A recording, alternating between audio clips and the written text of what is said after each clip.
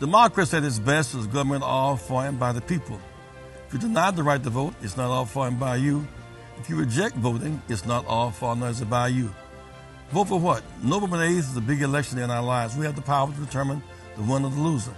If you don't vote, you lose the right to complain. Vote for what? More scholarships for high school youth, for decent wages, and jobs and justice. Let nothing break your spirit. You keep hope alive. Register and vote today.